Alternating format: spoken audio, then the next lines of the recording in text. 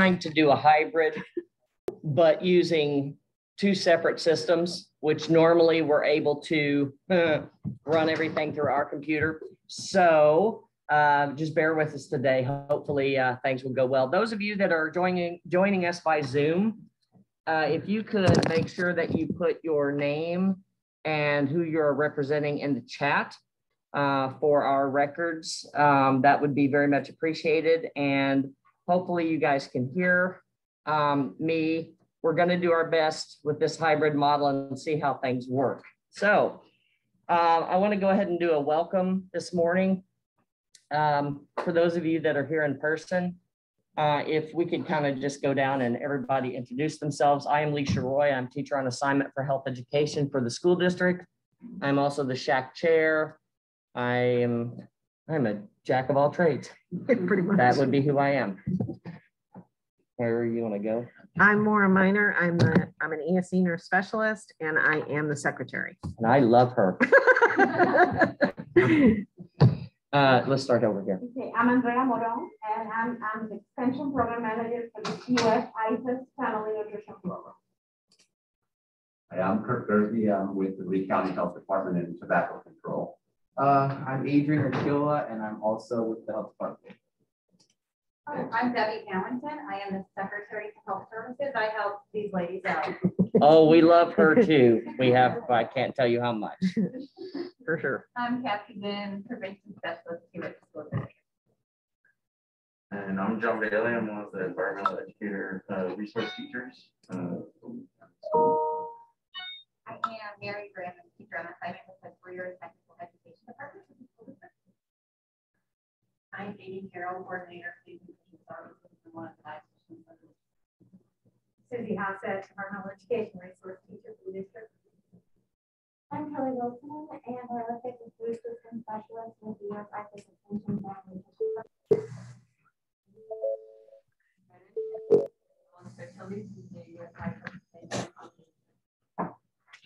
Wonderful. And I would like to just let you guys know we have several people joining us online.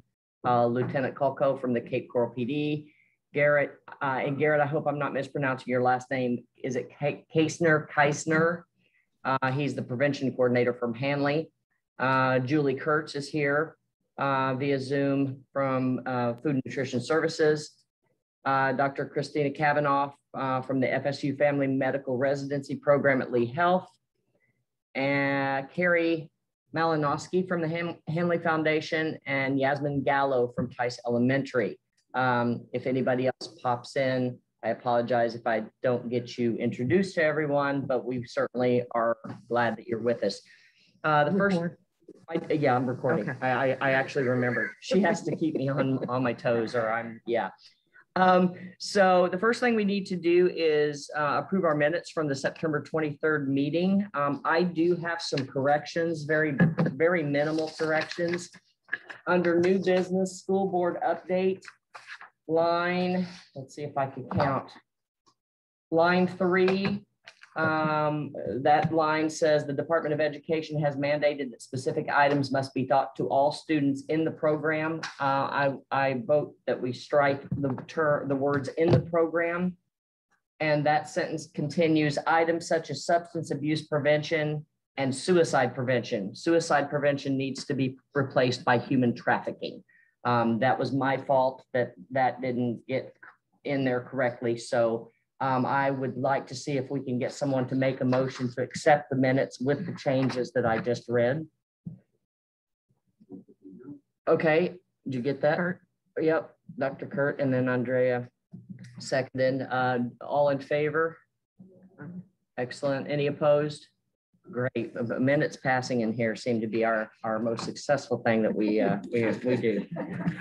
Mary Fisher sent me an email. She is attending another meeting and sends her regrets. She is going to try to come in towards the end of this meeting. If she doesn't make it, she has something she wants me to share with the group. So I will do that at the end once we get through. So that means Kurt from The health department with the school tobacco policy work and related trainings. He's the program manager for health education, is going to present to us today. Kurt, come on up, please. Can present to this. I don't know. I'm gonna, yeah, he's gonna, Walk back and forth. you could, I would say stand over here and just speak kind of loudly so that those on Zoom. Okay, and I'm known for I having. don't think you will. No, I don't think, because we're seeing him here. I'm, yeah, there you go. You I'm can just look at subject those online to it. Too, Right. Right. right? Oh, goodness. All right. Thank you, first of all, for letting me be here this morning and for all the good work that everybody in the room does. We really, truly appreciate it. I just have a few items, and can you hear me okay? Through the mask and all, I'm doing okay. All right. We know how hard the school district works on tobacco policies. Matter of fact, I work with Kathy a lot. We seem to be in all the same meetings. You know, you get to where you're like, oh, there she is again. I'd be upset if you weren't at a meeting I went to, actually. But we know over the years that tobacco policy has been not an easy area, to be honest. And most of you know this, vaping alone has kind of changed the landscape of trying to keep up with what policies need to be on the books for school districts and other businesses. So right now, currently throughout the state of Florida, in all 67 counties, there is somebody at the health department that's been tasked with going out to work with the school district to do an assessment of where we are. And it's in one way, it's for us to show off all the good stuff we've done. And we know that even this summer, stuff was happening with policy. So we're hoping to capture all that. But ultimately, it's a bird's eye view for the state to look at counties that are doing well, to where we can replicate it, but also to look at areas where policy is maybe changing. And one example of that is if you went back a few years, we were probably telling school districts at one point, if someone gets caught with tobacco or vaping, they should be, it should be forcefully, addressed. So people were being suspended from school. And really that changing, the thinking has changed to where we're not thinking that's doing much good for anybody, for the schools not to have kind of a behind in a chair, or for someone to go home and potentially smoke all day, that kind of thing. So, and again, that's one, I know that the local school district has addressed that. There's things that we are aware of that, but some counties are still very punitive in nature. So that's just an example of one thing. We hope that after we look at everything, we can ask the health department statewide, maybe make some recommendations. Poor Chuck probably is getting sweaty palms because he's usually the one we have to bother, because we try our best to fill it out in conjunction, but we don't want to make mistakes to where we send this up to the state and later on the school district would say, hey, wait, that's wrong. That was listed here. So we'll be bothering Chuck, and we have a December deadline, but like most of you probably know, as the holidays start happening, I try not to push things too far. So we'll probably be bothering Chuck or whoever he designates to help us pretty soon. So that was the big thing I wanted to tell you, and also to thank him in advance and those that might get sucked into helping us complete this. The other thing we have, and I hope some of you in the room might be interested in this, and I apologize for those of you that are joining us virtually. I was told I could give these handouts and they could be posted with the minutes. Yes. Okay. This one, who wants to do 60 hours worth of professional development training? Yay. All right, sounds good. It's really in depth, but we have 3 different trainings for tobacco education and certification for teachers. So if anybody thought, okay, I wouldn't mind having that certification behind my name, it's all free. But again, there's a 60-hour course, a 30, and a 10 that specifically deals with vaping things. So all of those, if anybody's interested, I have some handouts. And we always want to remind people that the health department, working with the Tobacco Free Florida and a group that's called the Area Health Advisory Council, has quit opportunities. And there's 3 things. One good way to remember it, we call it the 3 C's. It's click, you can go online and take a class. Call, you can talk to a counselor, or CEO class, a live class, which I'm forgetting that one. For a while we weren't classing, but we are starting up, and some groups are going again. With all of those, even if you know somebody that might want to quit smoking, one of the wonderful things is even as simple as calling and talking to somebody, they'll mail you free nicotine patches to help you quit right now. There's funding for that. So it's a great time. Most smokers during the course of the year, at least statistically, one time during the year, decide they want to quit. And the holidays is actually the worst time statistically to try to quit with all the parties and everything. But New Year's, like most of us, like I'm going to be going back on my regular diet that will be over by January 15th, usually. I've failed by then. You guys didn't have to laugh at that. The other thing, and this doesn't much apply to the public schools, but if there's anybody with private schools that ends up seeing this, we have a course that's similar to the one that's already in place for the public school district, but it is basically an alternative to suspension. So if a school is right now suspending kids, this is a way to say, okay, let's do an in-school suspension if nothing else. And instead of just sitting there all day, you're going to take education about vaping. And we're going to kind of teach you something about why you shouldn't be doing it instead of punishing you. Okay, I'm on the home stretch here. Doesn't look like it, does it? Is. I'm throwing my material around, but I am. Okay, the only two other things I wanted to mention is if anybody is so inclined, we have a tobacco coalition that meets in town, and it's going to be December 9th. And anybody who would like to be a part of that is welcome, and you can reach out to me for more information. And finally, this might be a theme for today's meeting. There's a conflicting meeting, which some of you may be aware of. So I have a colleague who couldn't come in. So I'm going to say something real quick for her if I can. Sure. Many of you know Amanda Evans, maybe, with the health department. Hey, Amanda. Hey, Amanda, it came to her attention that the Lee County School District had received a recognition called the Florida Healthy School District Recognition from 2016 to 2018. And it's kind of like the Olympics. It's gold, silver, and bronze. And if I understand it right, this county received silver several times. That award is up again for application. And the time period is January through March 2022. I'm gonna have to get used to saying that.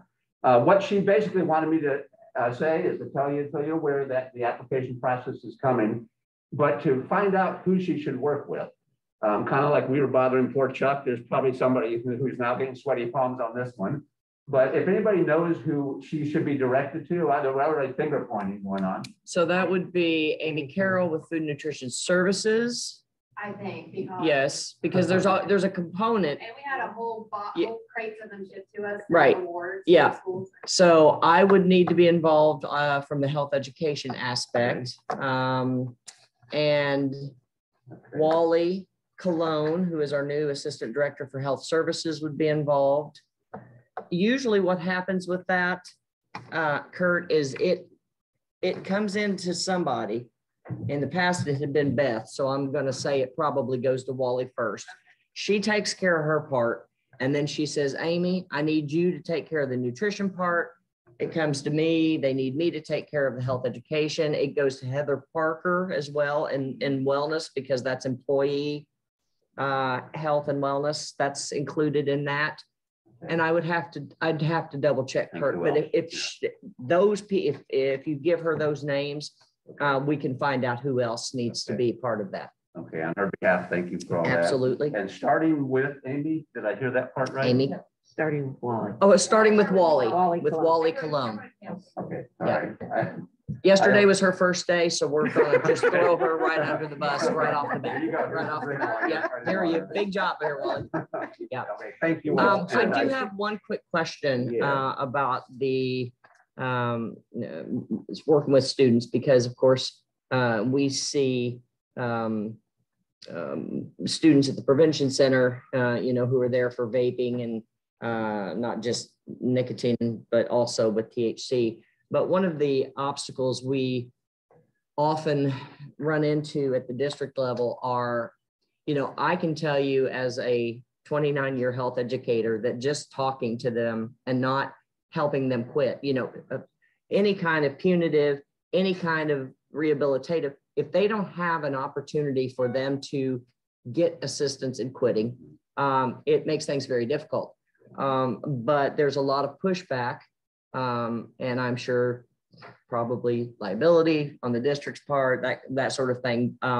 Even providing, some of the groups have where they can download the app and they can text and say, I don't know, I'm really jonesing for a cigarette and get help. Positive reinforcement, yeah. But I would like for us to be able to come up with something that is assistive to students who have an addiction that we can sell to our district. Because right now, and Kathy would agree as a prevention specialist, that we're very limited, and we know and I'm sure all of us in this room know that, you know, just giving them presentations and, you know, sending them to the prevention center for 20 days is not helping them with that addiction. Yeah. And if we do, you know, the sooner we catch that, the better. So that would be something that I would be interested in finding something that we could convince the district that this is good, whether it's something that we need to present to the board once we come up with something so that it is out for the public to see. But that's a big need. That's a big need. So just so you're aware, and you're probably already aware of that, but we're limited here at the district as to what we can. And you're not alone. Almost every group, the good news is there's not a group that I work with that even in the nonprofit world, American Heart, Cancer, Lung, and those groups are all kind of scrambling to come up because everybody sees it's the same thing for adults. You can say, okay, you need to quit. And if you don't help them and all, you're not really getting them to, you're getting the horse to the water, but they're not drinking. But there's a lot of good things. So I'd be happy to share and keep you guys abreast of what, because we're keeping a good eye on it. And the state, one example is kids can call a line now too if they want to quit vaping. Some of them are truly shocked that they're addicted to the nicotine already, but they can call, and you reminded me because they can receive affirmations, I guess is the best way to say it, as they're quitting. And it's not exactly a class yet, but even, you know, you can do it, you know, this is your second day, get through this day and tips. So there's things starting to happen on that front. I would say that, is that through the Department of Health? That is through Tobacco Free Florida. Okay, so my recommendation to you guys is to somehow come up with a push to the Department of Education, something that would be endorsed by the Department of Education, because as a school district, I think that we would have less pushback about having something like that if it was coming from DOE. So that might be a good partner to try to work with. You know, if you can satisfy DOE, maybe we can, Kathy? They don't want us to endorse something that the kids can text and get nicotine patches without some type of counseling component or, you know, some type of. And if I sounded hesitant on that, the Florida Quit Line, because that part really is just for adults, unless you're at least 21, maybe now, it was 18. The patches and all are off the table for. You know what, that's always seems to be where our hands are tied, because like you can't just give them a number and then not know they're going to be getting. And a lot of the suggestions that we would certainly give to adults, we can't give to kids because these things haven't been tested as you know, cessation methods or, you know, on kids. So I would strongly encourage Tobacco Free Coalition, all of the groups together to approach the DOE on something that's going to be satisfactory to them that districts can use, because we've again, I'm preaching to the choir here. You know, we've got good feedback. That's very good to hear. You guys had a real quick side note, because you might find this interesting. This is maybe 15 years ago. Where I used to work, we had worked with Channel 7, and they did one of those things on the news where they're like the first installment of a 6-part series coming up over the next, you know, month. But what they did was they went to Fort Myers High School at the time, approached kids that were smoking and said, could you quit if you wanted to? And the first response was, I don't want to quit. I'm enjoying doing this. But what they did is they said, what if we gave you $100? Would you be able to quit? And they all said, I could quit, no problem, for $100. So they did this long expose on the news. And out of the 10 kids they focused on, the first week it was kind of funny because they all said, I quit, I'm tobacco free. And then they told them, well, you know, we're going to test you tonight. Because they took them to the hospital, one of those scared straight kind of things where they had to watch surgery on lungs and all that kind of thing. But they all said, I quit, and none of them had when they tested them. But by the end, only 3 had been able to quit, and the other ones were truly like shocked that they were already unable to stop doing this. And with vaping, most of you know, but the nicotine contents, if anything, we're really fearful are higher, and it's going to be even harder. So your point is well taken, because we're going to have to help them maybe even harder than we have adults in some ways. Absolutely. Yeah, for sure. Wonderful. All right. Thank you all. And I have the brochures I mentioned, I'll put in the back, I guess. Yeah, that'd be fine. Okay. And then if you'll email them to me, I'll get them out with the minutes. Okay, thank you. Yeah. I have a quick comment, maybe. So I'm wondering if you, in the program, you track the different counties, maybe around the state, that have the higher, where the higher success rate in getting the students actually quitting, right? Kind of to find out what strategies have been successful in those counties or school districts, and see what can be adopted or adapted here in the family. Yeah, that's a You really track good, that data. that's a great point. And that's really the survey I mentioned. And that's part of what we hope to flesh out of all of that is to find, wow, what are these all-stars doing? Kind of thing. If you don't have to make it work. Yeah, that's it. Yeah, thank you. All right, thank you all. Excellent. you. Thank you, Kurt, very much. We appreciate that. Next up, we have a conglomerate of people that are going to present on a new collaboration that we're working on here in the district. I don't know if I think we're calling it the Healthy Living Collaboration. But for those of you that are familiar, we used to have a Healthy Fit Lab and a Healthy Living Lab here at the district. And that had since been at the end of last year kind of disbanded. And I didn't want to see all that go to the wayside and sit in the closet and collect dust and that kind of thing. So a few of us got together and came up with an idea of how we could kind of tie things together. So I'm going to let the team kind of share each component of that. Susie Hassett is from Environmental Ed, and we're going to let her start things off. Well, thank you. So I'm really grateful to be here. My team joined me. I've got John Bailey, who's my other resource teacher, and Elizabeth Rose and Shelby Costa. And all of us have the pleasure of assisting with our garden. So that's why I'm here for this Healthy Living collaboration. So over on the screen, you see the group of us that were at the school garden kickoff in September. And it was just a really exciting celebration of all that might be able to happen this year. There we go. Just making it bigger. Just make it bigger. And you can touch the screen. Yeah, the one behind you is a smart No board. kidding. There you go. Awesome. All right. So school gardens are fantastically rewarding for so many ways. Well-managed school gardens and outdoor classroom, and it benefits student growth in multiple ways. Some of the benefits are fresh, local, organic produce, and the students can taste that and taste test. There's an increased interest in healthy foods because if they grow it, they'll try it and be more likely to eat it. There are interdisciplinary lessons that you can teach out there, and I'll be talking more about that. You can incorporate math and ELA and social studies, as well as learn science. They build self-esteem as they get their own plant to grow. There are social skills and character building that happen because they have to work in teams out there. There's multisensory stimulation, and we know that there are phytochemicals that really are beneficial to your brain and calming and for mental health and wellness. There are positive feedback loops that go on as they watch the whole process happening. There are leadership and STEM skills that are built as they're outside, measuring and planning and planting and problem solving. And increased activity outdoors, of course, is really important, especially we're finding after COVID. There's a real dichotomy that's happened. Some folks went outside. Some folks stayed inside and are locked on the screens, and they're even more detached from nature. So we don't like that. The link at the bottom is for you for later, if you want to click on that and read some of the research.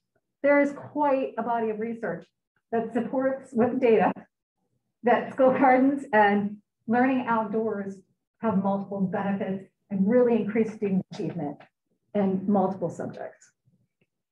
The picture there is from Littleton Elementary. So a little bit about my background. I was lucky enough to grow up with parents who gardened. And so I gardened my whole life. When I was at Littleton Elementary for 10 years, this was the garden that we developed. And I was able to receive support from ECHO and community garden experts and Joe Mallon at Island Coast High School, and quite a lot of different grants so that I could build a garden program where students could learn all the different ways you can grow food. And every year we would give them plants to get home and grow with their houses. So that was really wonderful. So gardens do have a lot of different purposes here in the county. They are utilized to support all kinds of initiatives, including hands-on support with Sunshine State standards in science, STEM, and health education. They can be used for taste tests and nutrition lessons. They're used in cafeteria fresh menus, and you'll hear more about that. There are schools who have been certified to serve their food that they grow right in their own cafeteria. They can be used for service learning projects, for demonstrations of food production techniques, for food banks and farm care, for culinary classes, and for industry certifications in agriculture, as well as culinary on different purposes. So there's a link there for community garden purpose. That's another document that you can look at. And there's a Grow to Learn garden guide. Those are from UF-IFAS. So if you'd like to see some of those. The pictures are from during COVID at North Fort Myers Academy of the Arts. All that produce came from Island Coast High School and was given out to families that came to receive meals. Picture at the bottom is one of the salads that was made all from produce from Island Coast High during COVID. So I'm going to tell you a little bit about the different types of gardens. There are a lot of types of gardens out there. You can see in the top, those two boys have hands full of berries and their faces are stained with berry juice, and you can't ever duplicate that joy. So they were very happy with their gardening. So in-ground gardening is traditional. That's what we're all familiar with. So Lori Shaw at Cape Coral High School has in-ground gardening going on. And if you've never been to the Bellevury Gardens, I think you should really take a visit. She has a lot of fun things growing out there. Her kids have pineapples that have been grown for years. And along with her moringa and some of her other ingredients, they make smoothies. They have a great time. And then of course, there's the garden at Littleton. That actually was a federal grant that helped me get the fence in. But every year I get a different grant on a different component. So we had in-ground gardening, container gardening, raised bed gardening, hydroponics and aquaponics going on at that school. So it was a lot of fun. Container gardens good anywhere. So anything can be a container. And I believe Al Piotr at Trafalgar Middle has tried them all, because he'll grow things in pots. He got tile bins to make his raised beds on legs so that ESE students could have access. He can get stuff to grow in a styrofoam pickup thing. So he has lessons for his students so they can try it all out. And if you grow in a container, you can have fresh, healthy food right on your balcony if you're in an apartment. You don't need to have land. You can grow it in there. Raised beds are really simple to make and to maintain. They help keep the water and the nutrients in the bed, and they help keep out the weeds. So picture here, Tom Fatts, East Lee High, and Shannon Windy at Riverdale High. They have quite a number of raised beds at their schools, you can see. And square foot gardens are a really great way to use a method to utilize all the space in your 4x6 bed. So I have a little paper here that elementary school kids can use to plan out a square foot garden. So what they do with this is decide the area of their bed, and this little worksheet, which I'll hold up, lets them calculate their space available.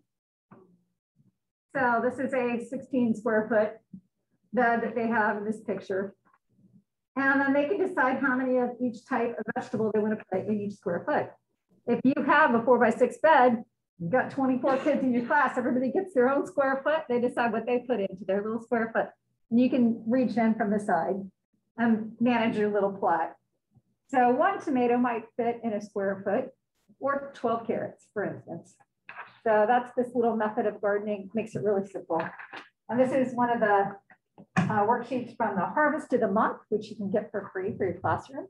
And I have some other examples in the back of the room if you want to see some of those. That's a really great program. Permaculture includes perennial plants. Sorry. Did I skip one? No, I sorry.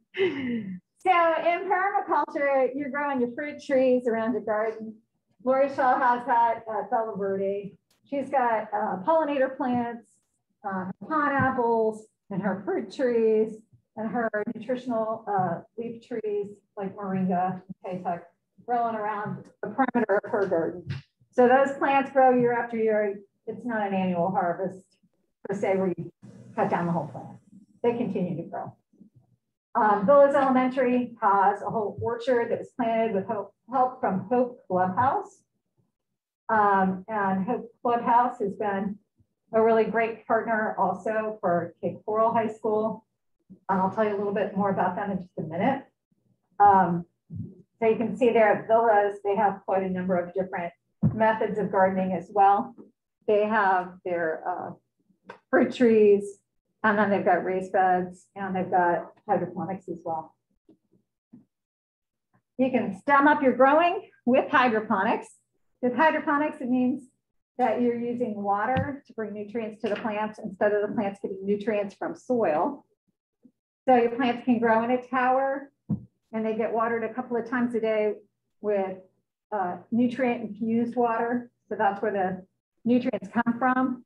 The media that they grow in does not have to be soil. It can be perlite and vermiculite, which drains really well. So the water passes through. So they have those at a lot of the schools. They're providing increased production. They save water, they save space, they save fertilizer. They also keep that from going out into the watershed, which is really important. And they can be automated. So you can put the irrigation on a timer and it automatically waters 3 times a day. That's why the production is increased, because they have optimal amounts of sunlight, nutrients, and water at all times. So within 6 weeks, you can have a fully grown head of lettuce. And so that's how Island Coast produces tons of lettuce. So you see Island Coast Academy of Natural Resources there. Again, they've mentored quite a number of schools and gone out to help them set up hydroponic towers. Last year, it was Harns Marsh Middle, Lehigh Elementary. Already this year, they've been out at Lexington Middle. The last day we had before COVID struck, they were out at Buckingham Exceptional, setting up towers for that school. Here's a picture of Littleton Elementary. The students really love to plant strawberries. If you look closely at these towers, they all are a little bit different design, and that's kind of cool for our little entrepreneurs to think about. So Island Coast has Mr. Stackies. I got hydro stackers at Littleton. There's a smart farm pictured there that's at Dunbar High. That's what they got. The single tower has a reservoir in the bottom and it recirculates the nutrient water. And then Trafalgar Middle has vertigrows. So there's a lot of different versions of this. Hydroponics powered by solar and wind teaches sustainability. That's the goal at Island Coast High School. Joe Mellon's the teacher there that's been there since the school opened. He runs this academy, and his goal is to be off the grid, to teach folks that you can produce your food sustainably with very little impact on the environment. And so that shed has 4 solar panels and a wind generator, and it provides energy to 8 batteries. And that runs enough power for, let me calculate this properly, 2,700 pots of plants. Wow. Yeah, that's enough crazy. power to water all this. So it runs the irrigation system. You can see that there is a big cistern here that fills up with rainwater. So that's also where they get the water for this. They do supplement with some of the water from the system, but he's working really hard to teach people about sustainability and how you can grow your own plants and be living in a less impactful way. Picture there is Harns Marsh Middle and Lehigh Elementary. They were part of a big project last year. They had lessons about solar energy, and a lot of the students were surprised to learn about solar energy when it is such a great option for us in Florida. So that happened last year. We added lessons in energy and engineering. Another component of this was Dunbar High School, who designed their own solar cart, and they designed it with CAD programs, and then they 3D printed all their components and put it all together. So these students did a really great job. And they shared what they learned with these other schools as well. So it was a Solar Power Squared project. And I put a link in there so that you could jump to that and see the results of it from the end of the year last year. Pollinator gardens provide a whole extra set of opportunities for growth. So picture there are students observing the pollinators, learning that there are not just honeybees out there, there are lots of native bees. And it turns out that when you have pollinator gardens near your vegetable gardens, of course, you're going to have more production because you have more pollinators to help you produce that food. Pollination is critically important for any of our fruits and flowers need to be pollinated. And then there's other forms of agriculture. So you can see some tilapia and other tilapia tanks. Oh, let me go back. You can grow more than plants through aquaculture. So, and the tank to the left, both of those pictures, we're in the lab at Island Coast High School. And the picture at the top, it's a little dark, is red claw. So they're producing red claw, which looks like a small lobster. And they're producing tilapia. Those tilapia were used for fish fries at football games this year. In the past, they've had community events where the families can come in and try some of the fish and try some of the salad, learn to make a rain barrel.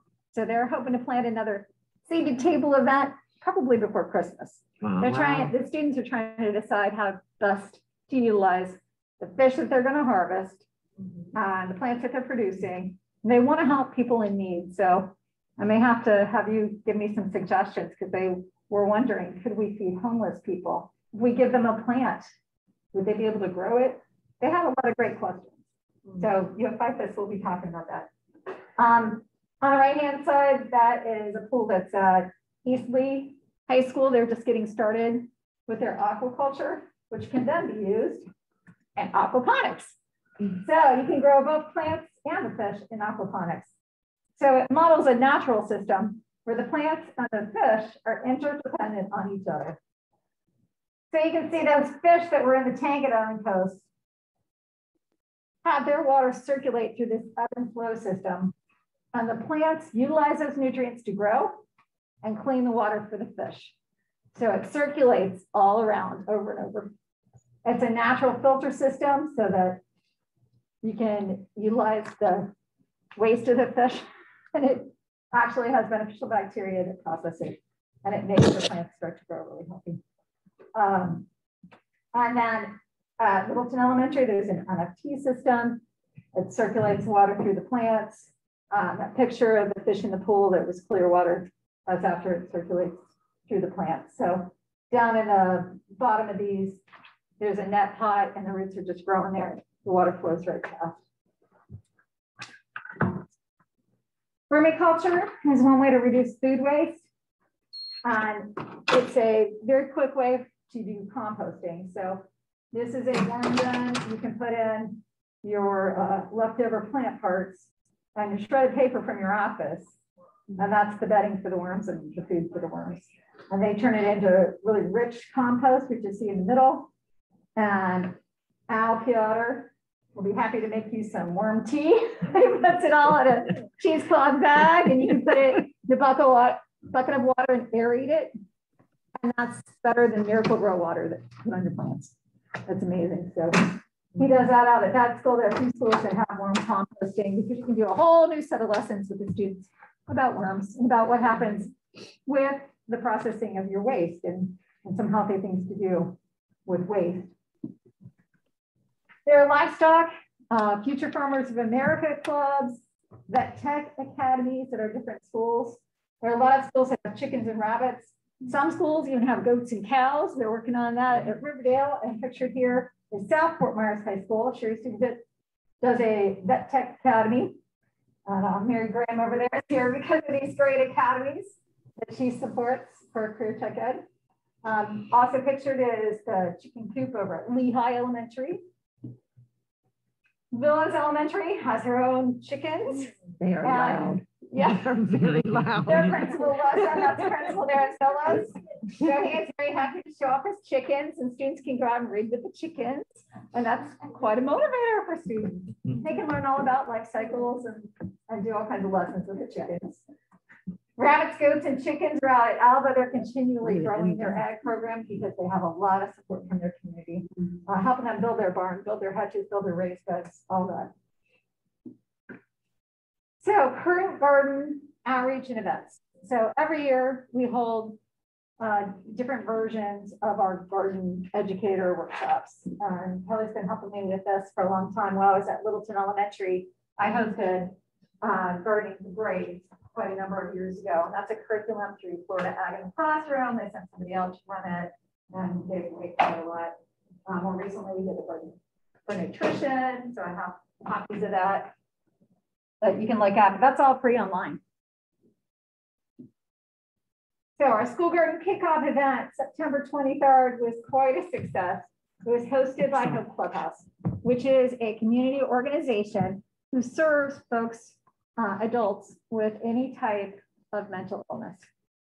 So they can come there during the days to gain skills for employment, to participate in horticultural therapy, and to receive opportunities for socialization. So when they come, they can work out in these permaculture gardens that surround the entire building and have taken over the parking lots nearby. I just want to make sure you guys know the issues with mental health right now, because especially with COVID. Horticultural therapy. If you've ever worked in the dirt and made something grow, so that's another thing that we didn't even list in here. And the greatest thing is they approached me 3 years ago. So before COVID ever happened, they said, listen, we have horticultural therapy that we can offer. We want your students to be aware.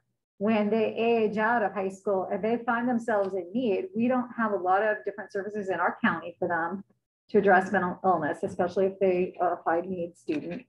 But they can come here. Everybody's welcome here. We get them plugged right in. There's a lot of hope. You have to be optimistic. You have to be hopeful if you're going to plant something, because you got to hope it's still going to be going tomorrow. Or if it's not, that you can just plant again. So it really teaches resiliency. So it was really great to partner with them. As I said before, Mark Sillick, who is pictured down in the lower right, was our host, and he has plugged in at quite a different number of agencies, including Villas, Cape High School, Island Coast High School, North Myers High School. Before COVID, he was able to bring in one or two of his volunteers. He was at Littleton, and they would come and help assist in the gardens, just extra hands and extra manpower, and to add some expertise. So that's a picture of the facility at Hope Clubhouse. We gave away all those plants on that picnic table. You can see the group was gathered at tables, and it was a celebration of everything that was about to happen this year. All the food was all plant-based. A number of us brought different things that we had made from things from our garden. It was a lot of fun. It was pretty inspiring, and we just heard yesterday about some of the impacts that's had that the school continues to grow. So our group really came together for this event. And so this collaboration has grown since then. So we had Mary Graham from CTE. We had our nutrition services, of course, Amy Carroll, health education. Alicia became involved then. She heard about the party and wanted to join. Like, come on. Yeah, I'm not proud. Yeah, FIFUS, of course, is integral. ECHO came out. ECHO is our Educational Concerns for Hunger organization. And it's a group here locally. If you haven't heard of them, they have global farms in North Fort Myers, and they do train missionaries to go out to help solve hunger issues around the world. And they have different centers around the world where they go out and they teach folks ways to garden using what you have. And they teach about appropriate technologies for your region. You know, you may not have much, but you've got this, and this is what you can do. So they're a fantastic group. Kelly was an intern there. That's how I met her in the first place. Back when I was at Littleton, she came out to help out. Naples Botanical is very happy to support our schools as well. They have a program called Collier Greens that supplies curriculum, technical support, and plants for schools, even in Lee County. And then Cultivate Abundance is a group that supports the Immokalee farm workers and gives them plants that they can grow at home to supplement their diets. But they're also getting involved in Franklin Park Elementary at the community garden that they're trying to revamp right there at that school. And they're supporting our schools. So here are some of our heroes behind the scenes. That's Mary Graham out there at Island Coast helping germinate some of those plants to give away. Raj Verminski is at Hope Clubhouse. She also is an ECHO community garden intern. And so she and Kelly are pictured there. They continue to help provide technical support and encouragement and plants and all kinds of other supports for our school gardens. And the school garden leadership training that started last year with COVID, we had been doing in person, and then with COVID, we had changed it up. It became actually a really positive thing because it was statewide. Kelly helps to present this series. Anybody can tune in. It's virtual, it's once a month, and they cover all different kinds of topics. So it's really beneficial to see what's happening across the state, different school districts. How do they handle these issues, these problems, how do they solve them, and what are some of the inspiring things that are going on? So anybody can join that. And the next one is December 2nd. December 2nd, tune in. And it's all recorded. So if you can't tune in on December 2nd, you can still get it. Some of the other great things that I have Kelly to thank for are Eat Locally. I'm going to pop over to that. This is our map that anybody can access. It's eatlocally.org. Hit school gardens there. And so you can find out all about where you can get local healthy food, what's in season. And then if you want to see where the school gardens are, they're on the map. So you got to scroll down. This is a PDF. All the way down to the bottom is the It orange. is right down the bottom. It's purple. I think the schools are orange, if I remember correctly. Never mind. I have this app on my phone, so I'm always looking for the farmer's market and the various. That's a cool thing. Is that making everybody sick? You're right. Okay, there.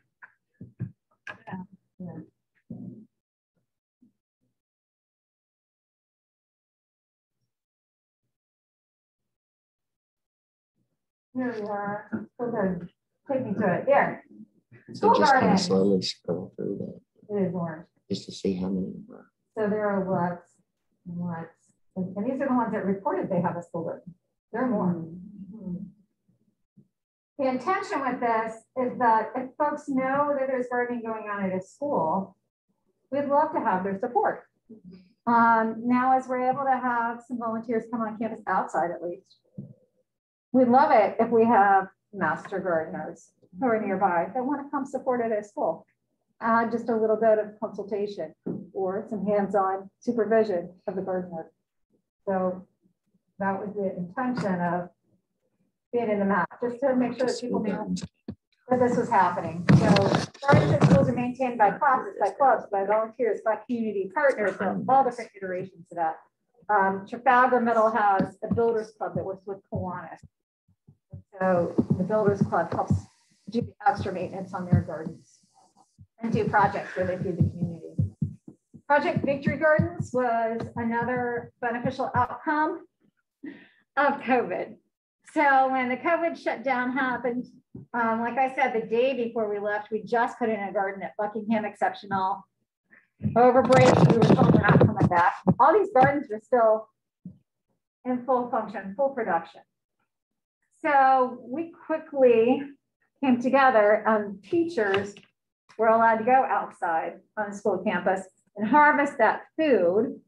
So we started at Island Coast, and that was really the hub of it, where we harvested the food. We got it to the feeding lines. We went out and helped harvest food at Trafalgar Middle, at Riverdale High, at Littleton Elementary, some of these places that were growing enough to give away. And at the same time, we decided, how can we help people? Fresh produce is a problem right now. People having access to that is a problem. What if we give them some plants and tell them how to grow it? So we asked for help from ECHO, from Naples Botanical, and from Cultivate Abundance, and from Hope Clubhouse. So they all donated plants. And Naples Botanical came out to some of these seeding events, especially down in the south. And so as people were coming to get meals, they also received plants. And it was so wonderful to see the joy on their faces.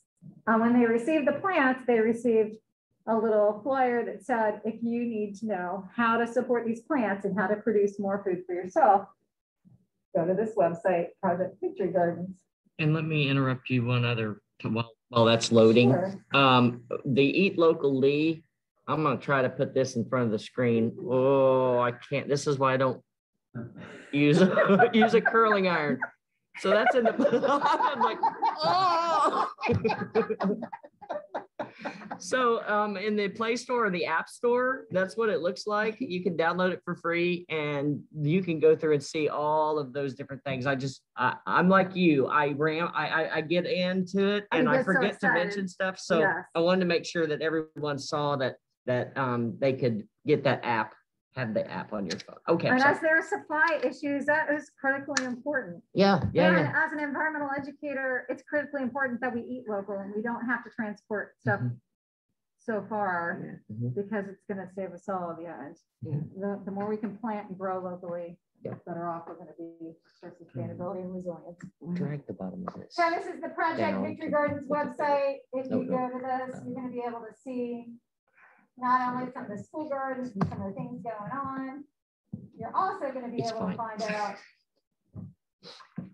how to garden, who our community partners are, and access all of their great resources and information. I wouldn't worry about links and tips. All kinds of videos. You have some of it that's translated. The great gardening things to try. Recipes. It does tell a little bit about our Earth Week and COVID response for the 50th Earth Day. And there's a place where you can submit pictures and show how your plants grew. So that's one of the ways we celebrated folks taking these plants.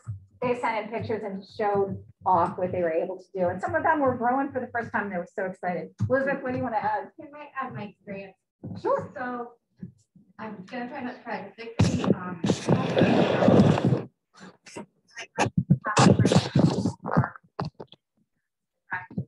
And be able to plant fresh produce to these families. You couldn't find fresh produce in the stores, or they couldn't afford it. And we ended up produce. I had parents in tears. I had kids jumping out of their seats. Earth Week come along, we get them plants. These kids were ecstatic. If they could jump out of that car, they would have. I had grandparents crying. The produce and what the school district did during COVID and during Earth Week was huge. And I get to see that for myself. I worked. We even got some of our staff that hadn't been out of their house in months. They finally came out and into the gardens. They too were almost in tears because they hadn't been out of their own home. It was very huge for our students, for our staff, for our community, and the people that went through those lines. I think we should watch for them. I know it changed for me because that's my happy place. Horticultural therapy. Horticultural therapy, yes. Therapy during COVID. Yep. It was really easy to social distance and stay safe. That was really impactful. We ended up giving away, our goal was to give away 1,000 plants, and we surpassed 3,300. It just kept multiplying. Did you want to say something? We used Island Coast High School as our hub to plant a lot of these. So we germinated plants, potted them up, and we use that as the storehouse to reach out. So we went to over 10 different locations at different schools in different parts of the county. So we made sure we got out into Lehigh, down at South Fort Myers, we were down out in Cape Coral. We went everywhere. So Food and Nutrition helped to support us and find us locations. And we were actually using the Healthy Living truck for that. Transport the plants out. So we're like, hey, we need your truck. And the folks who were doing the Healthy Living lab came out and helped us with our distribution. So that was a great thing that happened just recently. Oh, okay, backwards and so forth.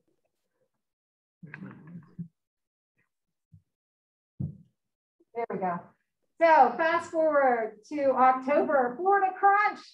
That was another great collaboration. So picture there is Joe Mallon. They made a video for him. He's very charismatic. If you haven't met him, you should really go visit him.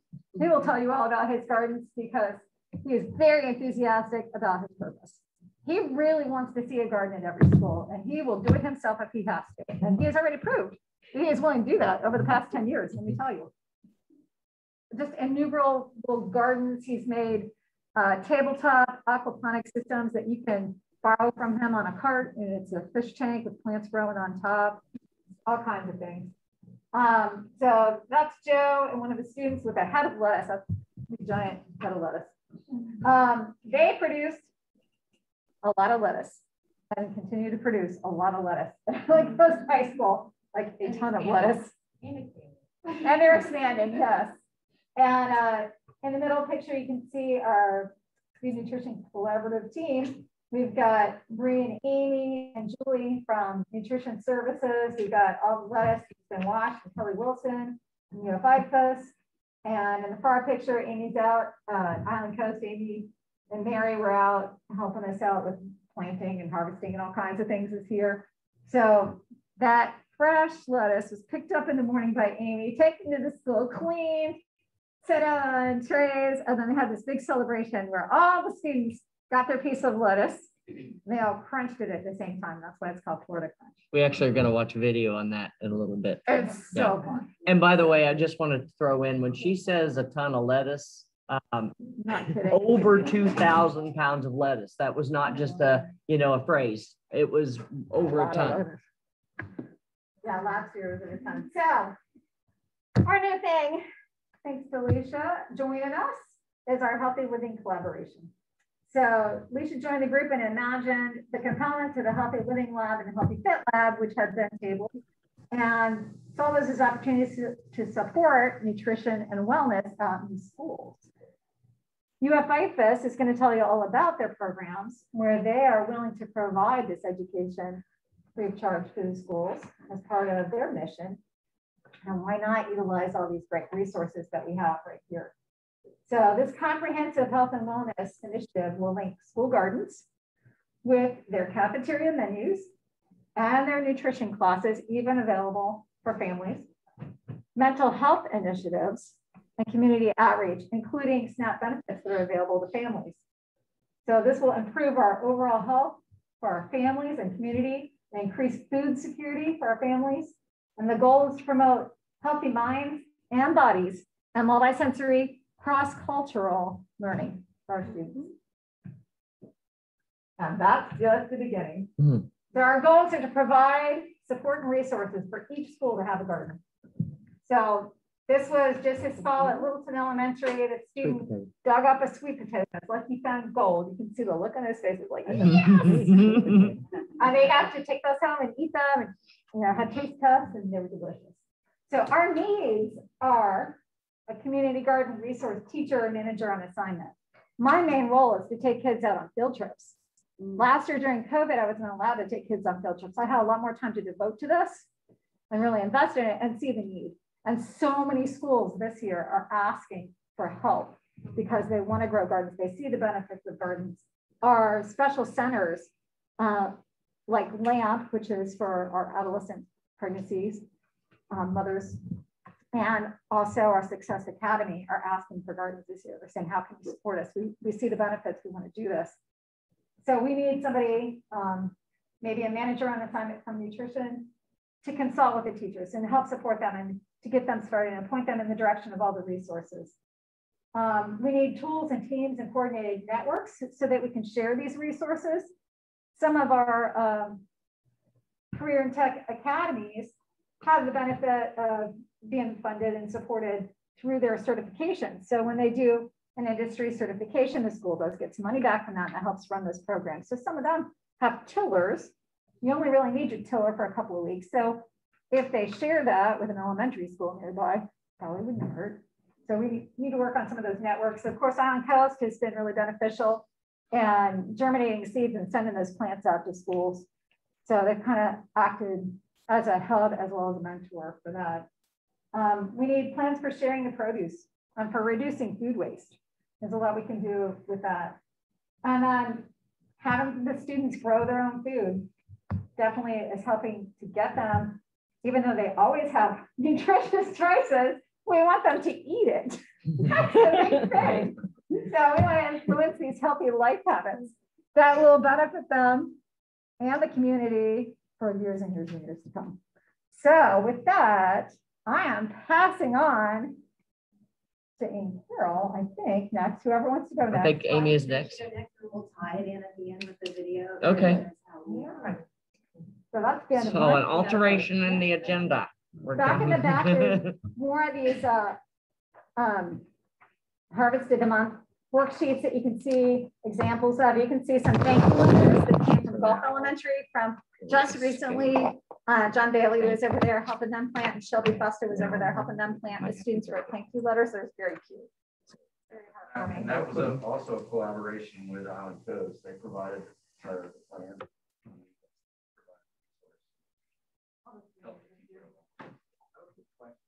I don't know if you work with. Yeah. We are just starting to collaborate with them on and they want to have interns come out. So as we're able to have the interns, we've had interns in the past that helped people. Yeah, and I know they So we want to do more of that. projects in schools too to come in, they talk about the food course, they go in and they teach the different schools. I know they taught, I had to do like a lot of classes with them, so it's really good. That's awesome. Yeah, we're very hopeful to really grow that partnership. That will be terrific. Thank you so much. That was wonderful.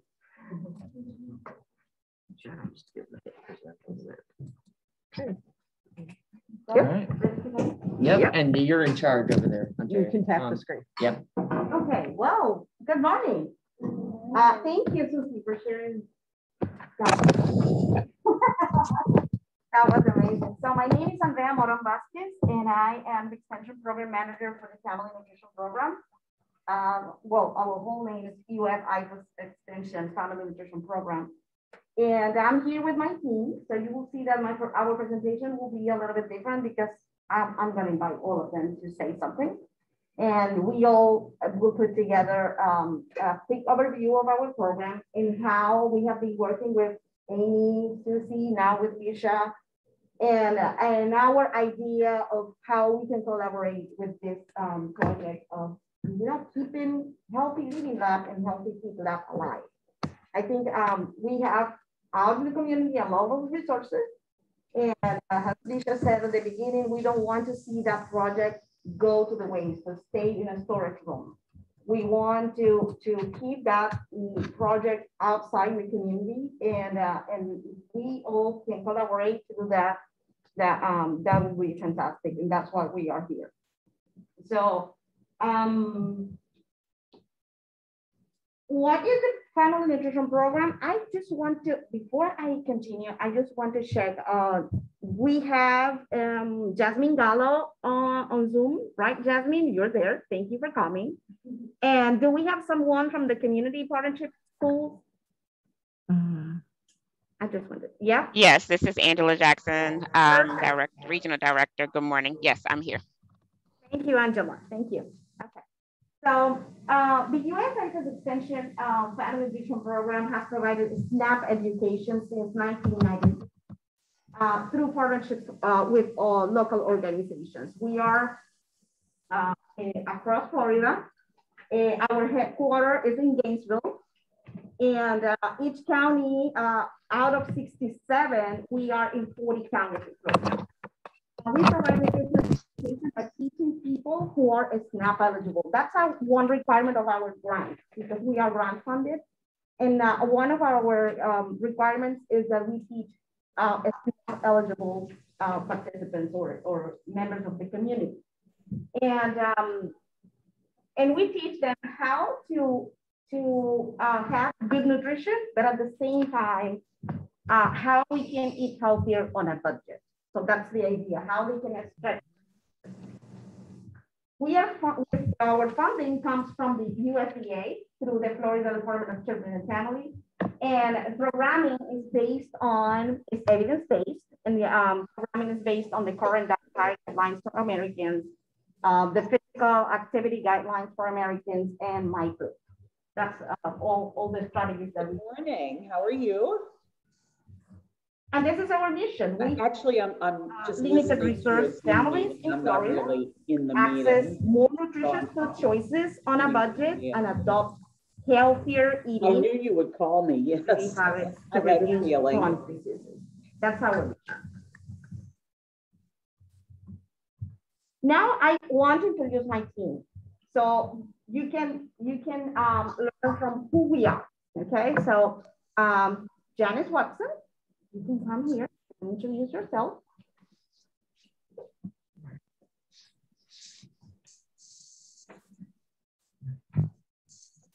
Hello, everybody. Thank you for having me here today. And I enjoyed your presentation, Susan. I didn't know that many schools had the school gardens. It worked out. Yeah, I've been with the Family Nutrition Program since 2017 for approximately 4 years. And when I first came into the nutrition program, my primary goal basically was just to be a positive role model as a nutrition educator. I got a kind of unique background with law enforcement, 17 years with law enforcement, child abuse investigator, and I did a lot of things in the community, and I'm also a veteran. So I wanted to be a positive role model for those kids, but when we come with our program, it takes on a whole new level for the children. It really does. They enjoy the lessons. It's a hands-on type lesson that we give them, and we provide these gardening curriculums as well as the cooking curriculums and the dietary guidelines. They learn all about the food groups. My passion is the gardens, the gardening curriculum.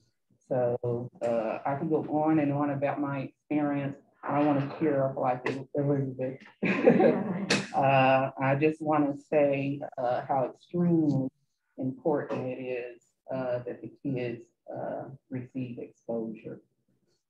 We were talking about some of our young people dating and some of the young people having the mental issues and different issues, but just exposure to former generation and the resiliency, like Susan touched on, what it takes to grow food and creating an excitement to grow their own food.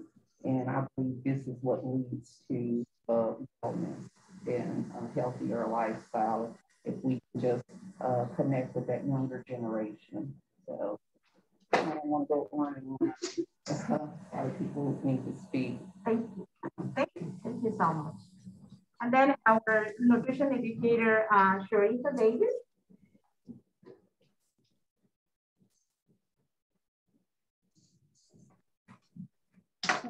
Good morning, everyone. My name is Sharita Davis. I have been with the Family Nutrition Program only since April, but I have a background with doing opioid education for America Vista. I did that for a year, and then after that, I went to Drug Free Southwest Florida. I was with Canal for 2 years, and then I joined my lovely team here, and I'm excited and I'm still learning. The areas that I focus on most are our youth. So that's our UTK, that's our after school, and that's also our in-school kids. And I'm really excited with them. I introduced different fruits. Just last week, I introduced yellow dragon fruit. And this week, when I saw them and asked them how they go, they were like, oh, we're in the grocery store, we found a pink one. I'm like, oh my God, I can't find it. Where did you find it? So that was awesome. And it's exposing them to me, especially with their taste buds. Janet's passion for the garden, I have a passion for the kitchen. So, and I noticed with a lot of the kids I'm working with, they haven't been exposed to different taste buds. And yeah, what is that? Just ask me. I was like, just try it. Have I stirred you on? He was like, not yet. So just yesterday, we did veggies our way. So I taught them 3 ways to try their veggies. Either you can have them raw, you can slightly cook where they still have a crunch, or you can have them all the way cooked where they're a little mushy. I did add a little bit of chicken breast in there, but I gave them more veggies. And I was like, so did you guys notice that you had more veggies than chicken? "You tricked us." I no. And they had rice with it as well. So they thought it was white rice until the end. I told them, "What kind of rice?" "Oh, it was white rice." I was like, "It was brown rice." You said, "You tricked us again." So I'm really enjoying my time with the Family Nutrition Program, and I'm so excited about this collaboration. Thanks to Alicia, I will be starting with Jamie Rip for their 5th grade class, and I'm nervous but excited at the same time. Thank you. Thank you. Now, I need to introduce Cielo Schneider. She's not here. Right now, she should be flying to Colombia by now. But Cielo Schneider is our nutrition educator since 2018. And she wants to share that her passion is empowering the community by educating and highlighting the importance of nutrition and physical activity as key components of individual well-being. So, and I have a message for you. She told me many, many times, please, Andrea, let them know that physical activity is an important component of wellness. And I'm here to share with you all her message. And as you can see, I have an amazing team. I have my gardening lady, I have my kitchen lady, and I have my physical activity lady. So that's perfect.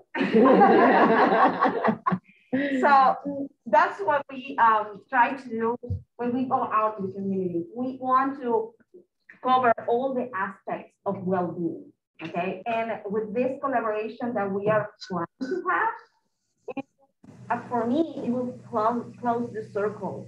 It will close the circle because we are integrating gardening, integrating cooking, we are integrating physical activity, and all that will help us to go and have healthier students, healthier communities, and reduce the incidence of chronic diseases. That's our main goal.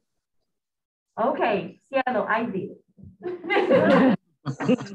And then Rokaya is not here, but she's an important piece of our team, our office assistant. She's the lady that helps with all the administrative stuff. Where is this? Where is that? We need this, we need that. That's Rokaya. Okay. And then I would love to be Kelly. Hello, everyone. I'm Kelly. You've already heard a lot about me and what I do. But I've been a food system specialist with the Family Nutrition Program since October of 2018. So that's about 2 years, and it's been a really amazing experience to have this job and work alongside you all at the schools. What I love about this work is the collaborative component and seeing how working together we can do so much more, and really seeing how so much of the potential that I've seen, since I moved to Southwest Florida in 2016 and seeing everything that's going on in the school district has only been strengthened, and that the momentum only grows. So I love that a lot, and it's such a pleasure to work with you all, and for the benefit of the community and the students. So thank you. I'll pass it to Kathleen. Thank you, Kelly, and then Kathleen. Well, good morning, everyone. My name is Kathleen Morales Perez, and I'm the Public Health Specialist with the U.S. Association Family Nutrition Program. And I joined the team last year, right before a little bit after the pandemic. So it's been a year and a few months since I've been with the program. And I'm really passionate about to be part of that also creating healthier environments for our community, specifically in the school setting, just creating that environment that is nudging sometimes consciously and unconsciously our students to make smarter selections about the food that they put in their bodies, right? So I'm really passionate about that in this program. And of course, the amazing thing I've worked with has been educating me and helping me to gather all those tools to put them together and contribute in different ways to achieve those goals, of course, in this wonderful partnership that we are creating in the community. So that's a little bit of what I do, and we're gonna be sharing more later, but yeah, thank you so much. Thank you, Kathleen. Okay, so as I said before, we are in 40 counties out of 67. Each county in Florida has an extension office, but it's not, FNP is in 40 counties. All the counties are, SNAP education is through DOH. Okay, they do SNAP education in other counties. Okay, so in the county, and this is our map. And here you can see these areas are the areas that we are interested in cover more, because these are the areas of this kind of pink. You can see the food deserts, and these are our low income areas. So when you see the purple, the orange dots is where we are teaching or doing some kind of programming right now. And our project for this year is to expand our services into the Lehigh Acres area, for example. That's one of the goals that we have for this year. So that's where we are right now in Lehigh. And we work in 3 program areas. Creating healthy childcare centers, as Charita was mentioning before. We try to expose our kids from very, at an early age with nutrition and healthy eating. And there is enough evidence that supports that when you expose them at that age, they will have better habits in their adulthood. So that's why our focus is to, work with BPK groups, kindergartens, and we are trying to cover this area, creating healthy childcare centers. Another strategy that Kathleen will mention later. Then creating healthier schools, of course. If we want to get our youth, go to school, they're there. And the good thing in Lee County is that all our schools in Lee County are SNAP, are eligible for our program because they receive free breakfast and lunch. So we don't need to work. Other counties, they have to, work with their principals and see, okay, do you have, do they qualify for the program? In Lee County, we don't need to worry about that. All the schools in Lee County qualify for the family nutrition program. And creating healthy communities. So we also go to places where people gather. So we go to community centers, we go to parks, we go to churches, any place where people congregate and as SNAP eligible families gather, we can be there and provide nutrition education either for adults or for the youth. And well, we provide, I'm going to talk about a little bit more about direct education. We offer free evidence-based nutrition sessions, nutrition classes for all age groups to support wellness initiatives. So what kind of topics do we cover? As Sharita said before, cooking skills, shopping on a budget, reading nutrition labels, preparing and storing food safely, growing fresh produce, being more physically active, and improving the home food environment in general. Our staff is trained on gardening and nutrition, so they all have a training and they can help the teachers to implement gardening for nutrition curriculum inside the classroom. And of course, if they have a garden, they would love to teach that outside in the garden. We have our curriculum, Youth Understanding My Plate, YUM, which feed the Florida standards for education. The same thing with gardening for nutrition. So we can go inside the classroom and teach them about healthy eating and how to be more physically active. So we have 2 special guests, and we invite Jasmine Gallo from Tice Elementary School. Good morning. Now. And she wants to share with us. We asked her if she can come here and share with us what has been her experience with working with the family nutrition program and implementing nutrition education inside the classroom. So Jasmine, you can unmute yourself. Okay, so you need to stop. Do you need to stop sharing, or do I need to? This is dang it! You threw us a curveball. We're going so well. I think that we need to Jasmine. Yes. Good morning. Can you hear me? Hold on 1 second. Okay. Computer that is this. Yeah. Well, that it has to come through here for Zoom. No, somebody from Zoom. So we're just going to crank it up really loud. Good morning. Can you hear me? Hang on just a second. Let me see. Okay. Technical difficulties. That's okay. I was hoping there was one of those microphone things in here, but there isn't. So, no. Yeah. Oh, yeah. Well, I wonder if we can put that up to the speaker. Up to the speaker, right? Now, how do we make it louder? She's not Good loud. morning. Can you hear me? See how, hold on one second. Where's the speaker? Okay. No idea. Jasmine, go ahead and start talking. We're trying to find a speaker. Good morning, everyone. I know a few of you, and I'm happy to Hang see on just a Wait, second. wait, wait. We're still, I don't know how to. Come here, Bailey. Here's my mouse. There should be a way. That's okay. There should be a way to increase our volume. Where technical difficulties here. I hear you fine. Well, we can't hear you fine. Oh, okay. Try one more time, Yasmin. Okay, I'm gonna to 100%. Maybe that will help. Good, we're good. We got you. So everybody just has to be really quiet and listen carefully. Okay. Good morning, everyone. My name is Yasmin Gallo, and I am the parent involvement here at Tice Elementary School.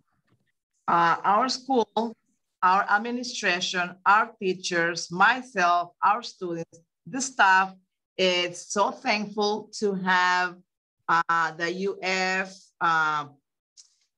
program here at school, the Family and Nutrition Program. And we started the program in September 2018. Ms. Andrea Moron came to the school.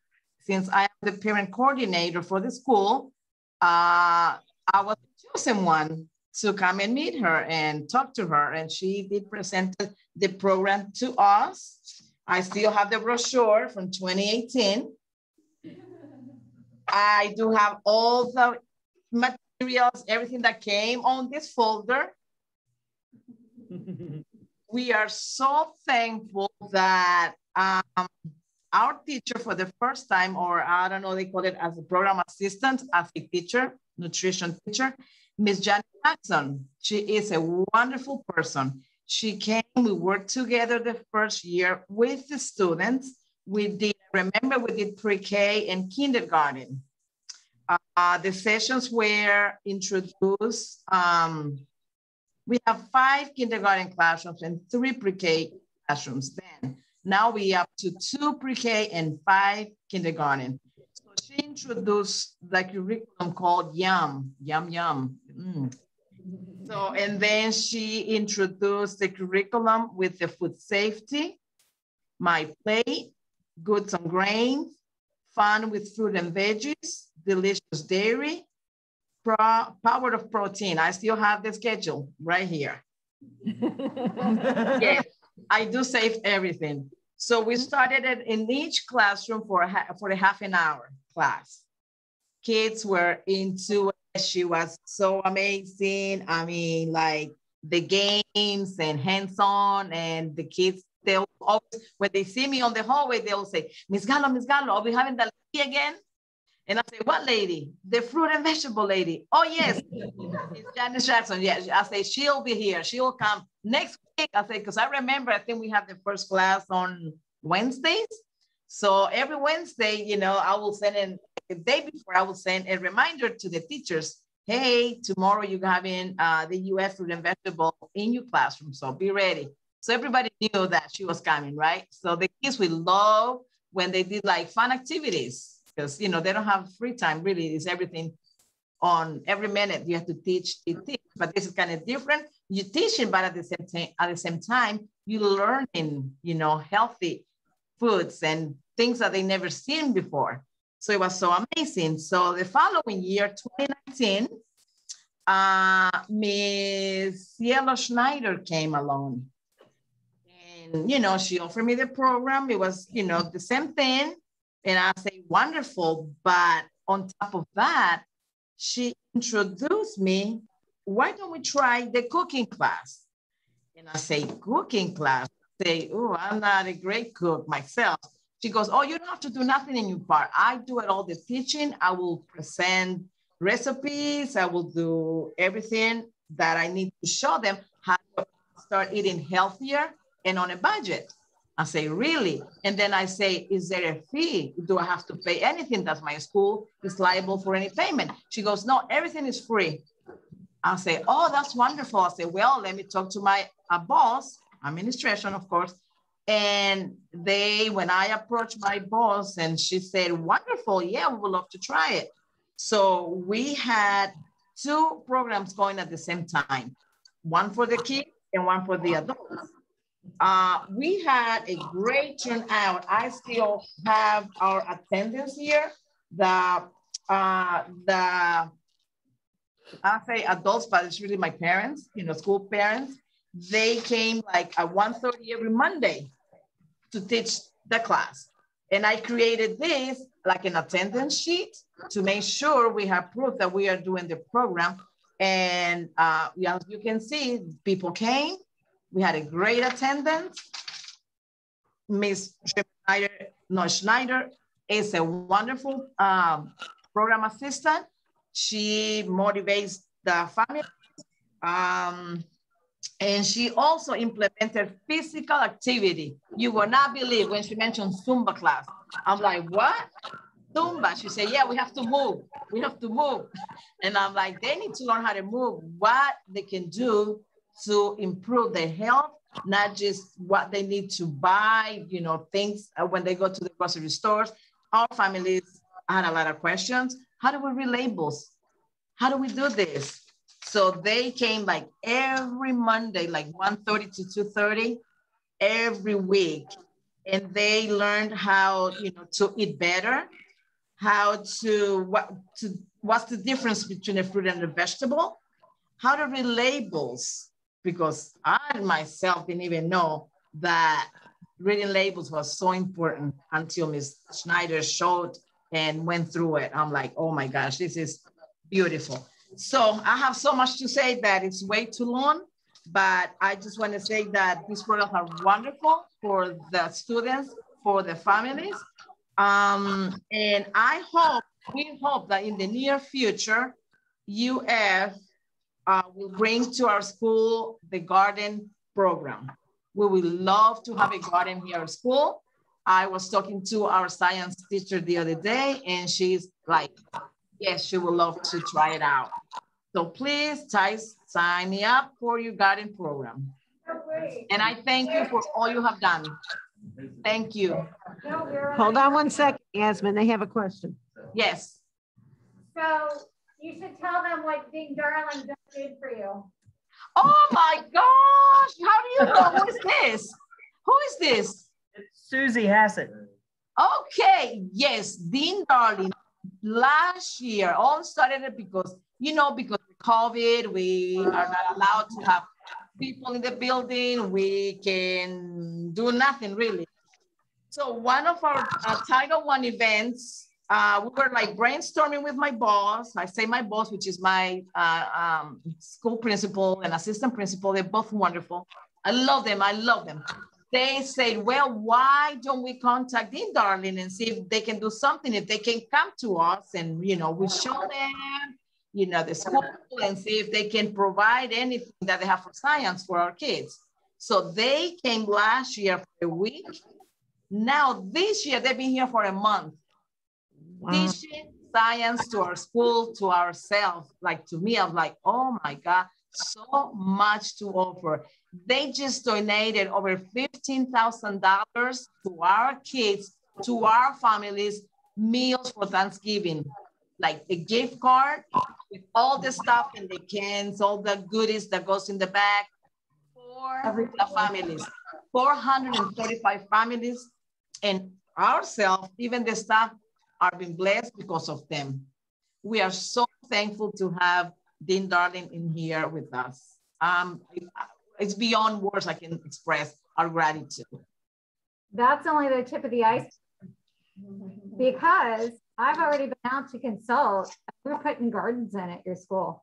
It's already in the plans. Ding Darling also is the reason I have John Bailey and Shelby Festa on my team, there to support other initiatives in the county and take students to Ding Darling. So we're not only going to be your students there, we're going to be coming there to make sure. Yes, we are thankful. We are blessed. We are so, so blessed. And I'm like, I cannot believe this, but it happened. Yes. They're going to help us put in, they're calling them pocket refuges. So some of the gardens, but you're also going to get some vegetable gardens. So they're providing that for, I think it's going to be 8 schools this year. Wow. Oh, wow. Beautiful. Wonderful. We are so blessed. Thank you, Yasmin. Thank you. Thank you so much, Jasmine. Thank you. Thank you all. And this this Zumba person, that's who we need to connect in for our Fit Lab. For our Fit Lab, yeah. Yeah. Now we have Angela from the Community Partnership Schools. And we have had a long relationship with Franklin Park Elementary. We have been there for years, teaching and doing some good things with the students and their families. But this year, we had a different relationship with Franklin Park. We are still there, but this time through the community school partnership. And we have here Angela. And Angela, please unmute yourself, and if you can share with us how have been your experience working with the Family Nutrition Program. Good morning. Can you guys hear me okay? You guys hear okay? Okay, good morning. Good morning. I have to jump off quickly. We just got a donation of turkeys here where we're serving the families, but I just wanted to talk about our partnership with Janice and the IFAS program. The staff and the students, they really love this program, and it's hard to get middle schoolers engaged in almost anything that's not that does not involve electronics. But they look forward to this class, and some of the hands-on activities that Janice provides really gets them engaged. And we even had some students say they wish that they could serve the food in the cafeteria that they make with Janice. So because of this classes, they're making healthier choices when it comes to food. They stop by our CPS office and share some of the things that they've learned or something that they did at home outside of the classroom. So this is one of our favorite partnerships. And as most of you probably know, we started with Janice over at the elementary school and then moved into Fort Myers Middle. So it was an easy win just to insert her into the schedule here because the curriculum is already there. We know the target audience. So it's a very easy win, and I cannot tell you how seamless it is perhaps to have Janice come on campus and insert her into the class. So we look forward to growing this partnership. We are actually looking for funding right now to move into the high school level. So we'll definitely, she's one of our go-to folks. She supports us in any way with anything that we have on campus, not just the classrooms, but our family engagement opportunities. When we have open house, she's here doing demonstrations. So like I said, this is a great partnership, and we look forward to partnering even more with as our program grows with the Lee County schools. Thank you so much, Angela. Thank you so much. Yes, for your welcome. So this is just a couple of examples of how nutrition education can be easily incorporated into the classroom. Sometimes when we go to schools, teacher says, no, we are busy, we don't know how to incorporate this into our schedule, their busy schedule. But definitely based on the fact that everything that we teach is evidence-based, is for the teachers really easy to incorporate nutrition education. Okay, so.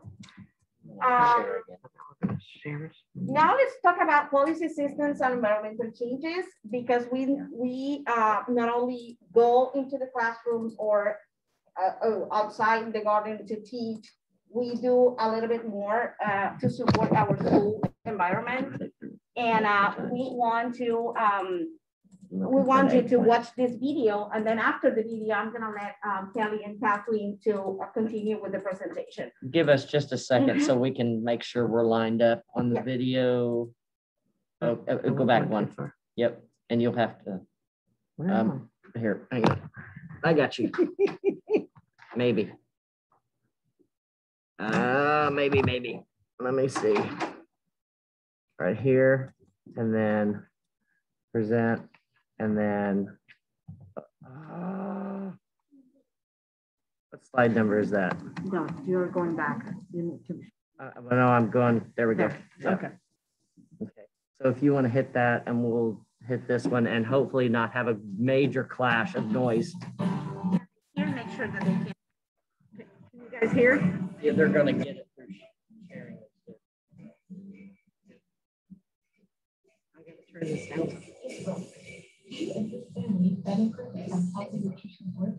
I turn it down. Let's see how.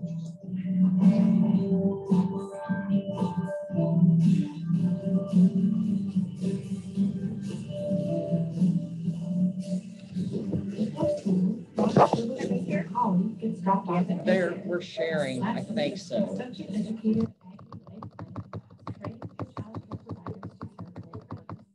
Holly and our friends now get to taste test new whole grain snacks. Make sure you get those carrots. Brock's older brother Terry, who is a sophomore at the high school, now eats breakfast at school.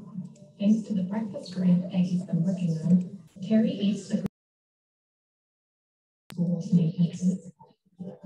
Last year, Aggie trained all the teachers in the school district on classroom energizers to help students get 30 minutes of daily physical activity in the classroom. Today, Brock's teacher used the Energizer kernels in the popper to reinforce what the students are learning in the science curriculum.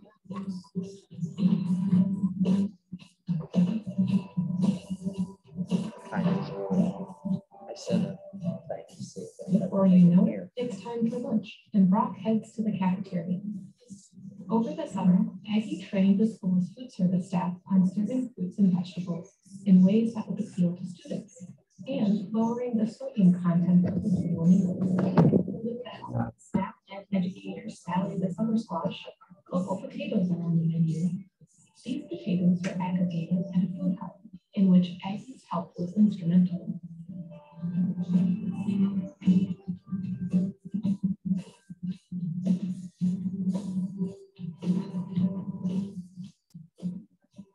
In the afternoon, Brock's teacher takes the class out to the school garden. The teachers and staff went through Aggie's School Garden 101 training last spring and are incorporating it into the school's healthy environment in many ways. Sally has helped bring together organizations to plant school and community gardens all over Rockstown, guided in part by the recommendations in the food charter guide that Aggie has contributed to. After the school day is over, Brock waits for his mom, Carrie, to finish a wellness committee meeting. Sally is also on this committee. They are able to implement wellness efforts and policies in Brock School thanks to technical assistance from Aggie and funds and support from SHAC. Health and nutrition working together to make the healthy choice the easy choice for Minnesota families. Okay, it'll delay there.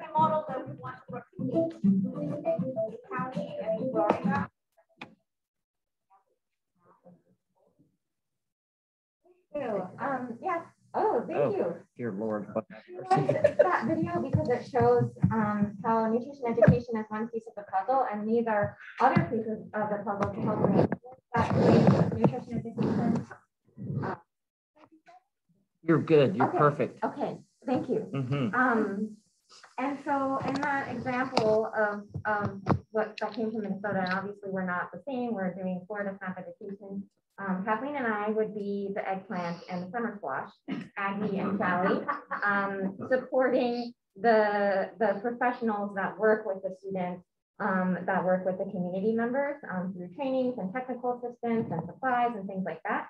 And so we're going to share about our specific focus areas in Florida and what we do in Lake County, and then we're also regional staff, so we work in Charlotte and Collier as well, doing similar things. So, I mean, you already heard all about the amazing farm to school efforts from Susie, but just to reiterate and to share that I help with that and kind of am on the background helping to facilitate some of that work.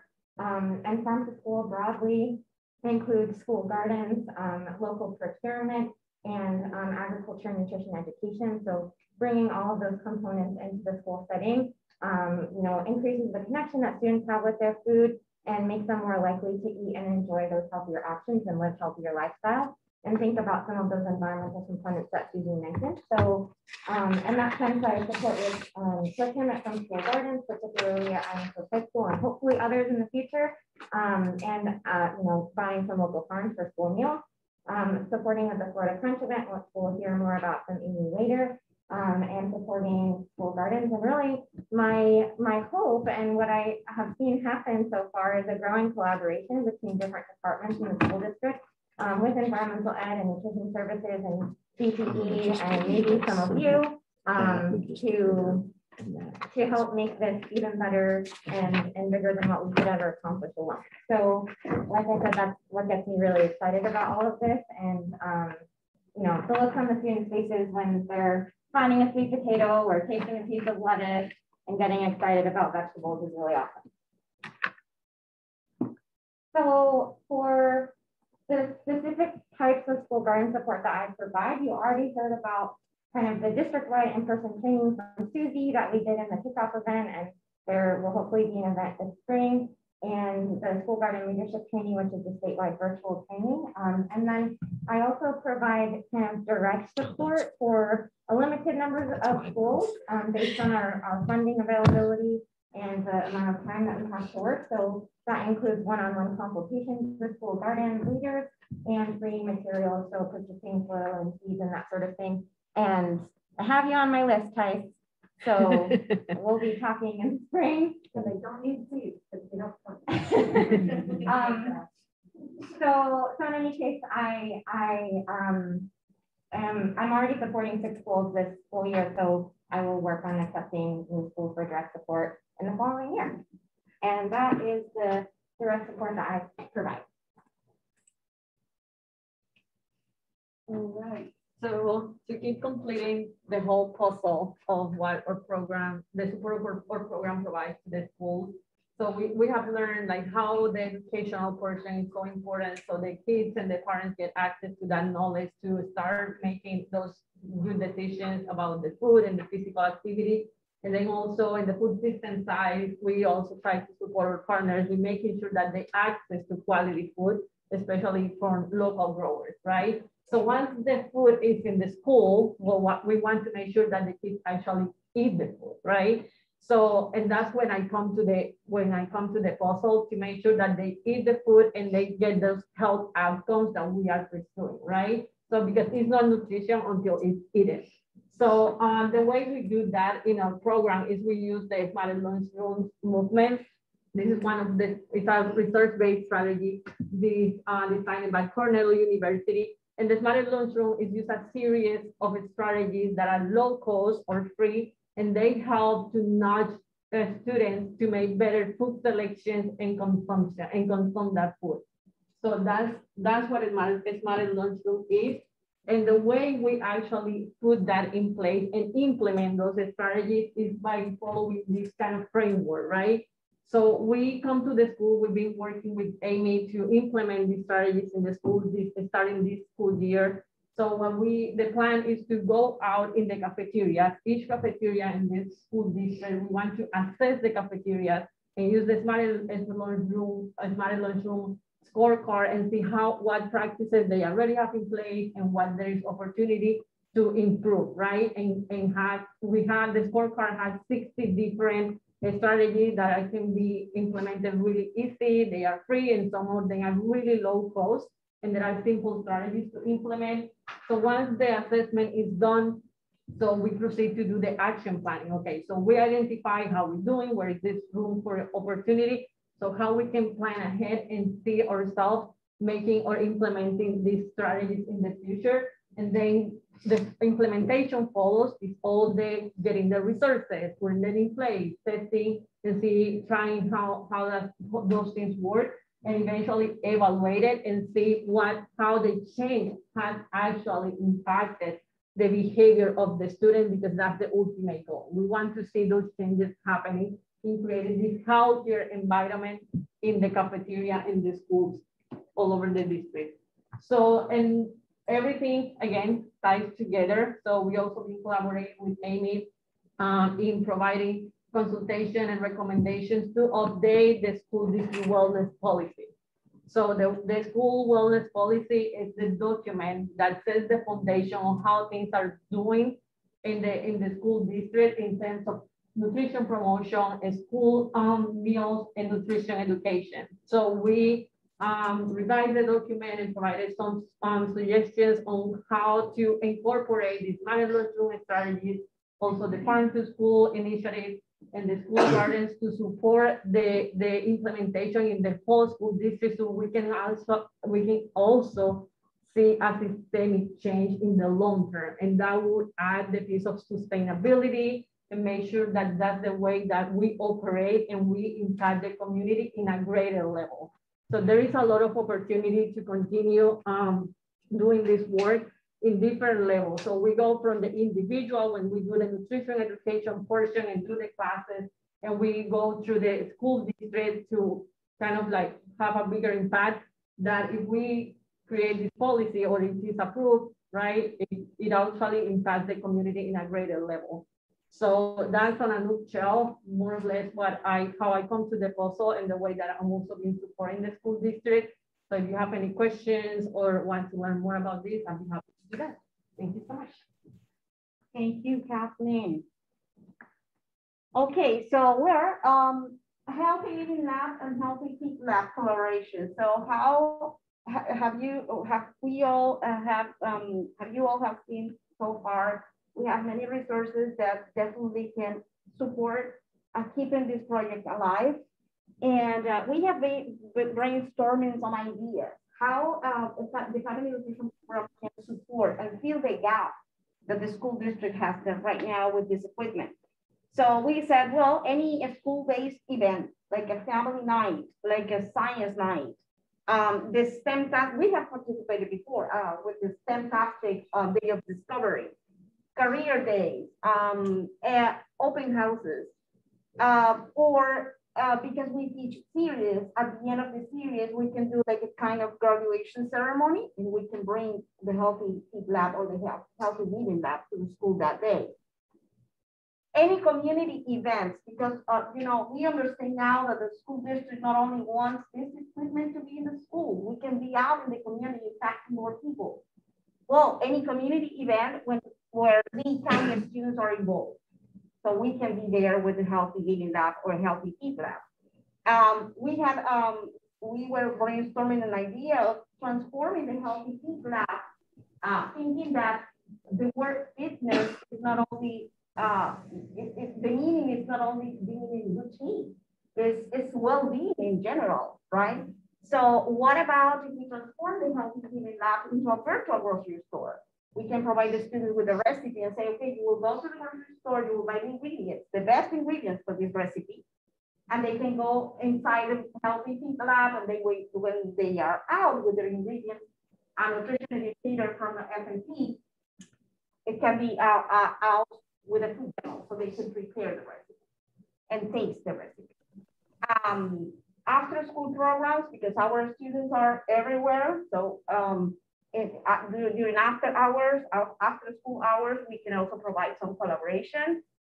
During summer camps and summer meal sites, we have done that before with FNS. Very successful. When they are distributing the food, we are there doing our nutrition sessions. So these are some of the ideas. We have said the sky is the limit. Probably more ideas will come. But I just want to finish our presentation. Oh, sorry, excuse me. Our presentation with this quote: when you need to innovate, you need collaboration. And that's why we are here. And we hope that this proposal is something that the school district will consider. And just to let you know that FNP is here to support any of the projects that the school district may have. Thank you so much. Excellent. Thank you. Thank you. So that leaves Amy. Yeah, I'll be quick. I just want to. We're going to try to pull up. Wrap it up with a video on the first event we had recently, which was our Florida Crunch event. We did it at 3 elementary schools. I feel like there's no good place to sing. We did it at Edison Park Elementary, North Fort Myers Academy of the Arts, and Orangewood Elementary. We brought the lettuce in that was grown at Island Coast Garden, and crunched it together. And we also did a naming contest because we want to brand this lettuce at these schools because they're going to be using it for the rest of the year. So it's going to be like, it wasn't just a one-time event. We crunched lettuce and you never see it again. They're going to see it the rest of the year. It's going to be on their menu. So we had 3 winners. They got an iPad. The family nutrition program is going to make signage for their schools. We're going to call the lettuce that name on their menu and just kind of make a big deal out of it. So like they both said, this is just the beginning. I am very excited because I've been here 4 years. The first 2 years were very different than the past 2 years. But COVID has, in a lot of ways, what seemed not good has turned out to be even better. So, you know, I think in a lot of ways, the system has to completely break down in order for it to be rebuilt. So I feel like it's going to be better than ever. Thank you, Alicia, for not letting these all of these resources complete. It was her genius idea for this collaboration, and it was so smart. So I just want to show a video of the 3 crunch events we did all together in collaboration, and it's really coming full circle. And like Andrea said, it can make it bigger. Carol, I am a registered dietitian. Welcome to Crunch Week. We wanted to do Crunch Week to highlight locally grown produce right in our students' backyard, but we went a step further and got locally grown produce from a local high school. So this crunch event is extra special to us because our students will be crunching romaine lettuce grown at a high school in their same county by students just like them. Because October is National Farm to School Month, we definitely wanted to highlight the produce grown in our county. And we also want to educate students on where their food is grown, why it's important to eat this food. And so we are sending every student home with a recipe card, hopefully so they can incorporate this produce into their diet at home and also maybe start a garden of their own. With districts across the country facing shortages and a broken supply chain, we are so happy that we have these school gardens around our district, and we are going to be able to, for the rest of this year, provide up to 5 schools with romaine lettuce grown at one of our very own high schools. So any way that we can get food to our students this year is just a win-win for everyone. In addition to our Farm to School Month, we have other initiatives in Lee County where we try to focus each day on having at least one product from Florida on our trays. Our milk, our yogurt comes straight from Florida. Our green beans, our corn cobettes are grown at a local farm in Florida. So we try to incorporate it throughout the year in a variety of ways so that students are exposed to these items. And when I say the supply chain is broken this year, it is not a joke. And if you're not really involved with ordering things and receiving it, it is bad out there right now. And it's only going to get worse for a while. They don't even expect to see improvement until 2023. There's no truck drivers. We are still getting food. Thank goodness. It's just may not be what's on the menu. But to be able to do something like this and provide these schools, even just 5 of them with this lettuce, and it's nothing like the romaine you buy in the store. I mean, it is huge heads of lettuce. So just to be able to get it to at least these 5 schools this year is just a help, and it's a start. And like they said, if we replicate this hydroponic, aquaponic system at other schools, it can only get bigger. And for a school district to be able to do this right now is very progressive. So we're kind of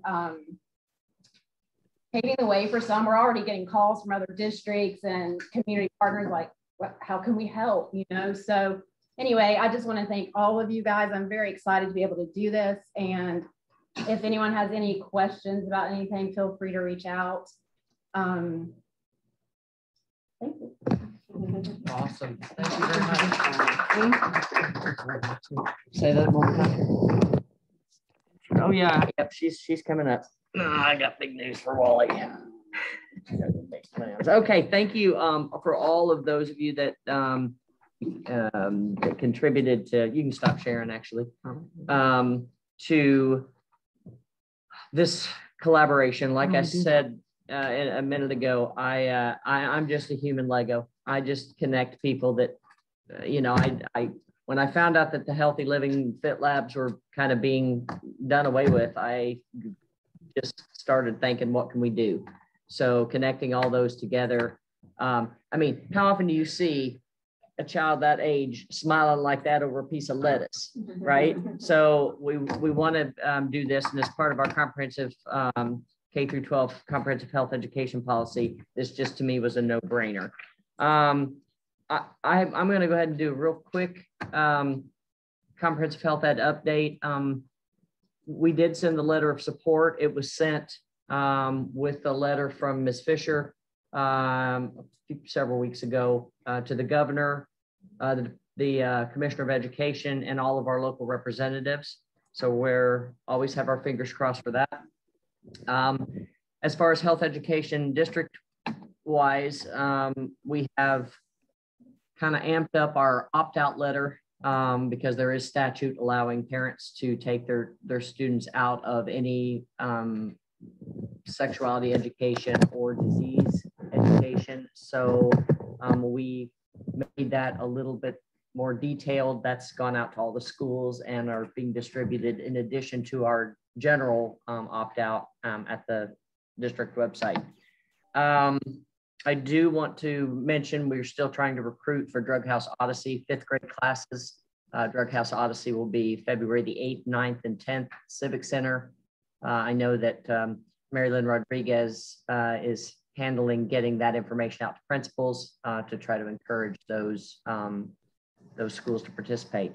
And we have a new Assistant Director for Health Services. This is Wally Colon. Wally, would you like to just say hi and say, hi, look at me, this is me, and this is my background, or you could just sit there and smile. Good morning. I'm excited to be here with you guys. Sorry, I jumped in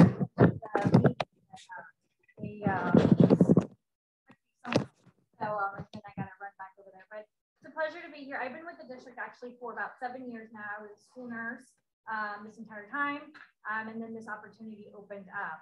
I know that I didn't get much of what was going on here with the Fit Lab. I don't know if it's going away. We're trying to bring it back. So you guys will fill me in with that. But I know a couple of years ago, I was at Villas Elementary and you guys came out. My daughters were there. They absolutely loved it. One of my daughters loved lettuce. She will only, she wants to go to Zaxby's all the time just to have her chicken salad. My other daughter, she's nothing healthy. Okay, not at all. But this is a really great program. The food shortage is a real thing, so we're trying to work out ways, just to better serve our students in our community. So however we can help you guys, let us know. I'm jumping in. This is my second day. So it's a lot. But I'm here to just make everything as best as we can to serve our entire community. So thank you. Thank you, Wally, and welcome. We're so glad to have you. We skipped Mary because Mary emailed me that she was going to be a little bit behind. She's, I don't even try to even look at her schedule, much less follow her schedule. So, Mary, do you have any board updates or any just happy things to talk about?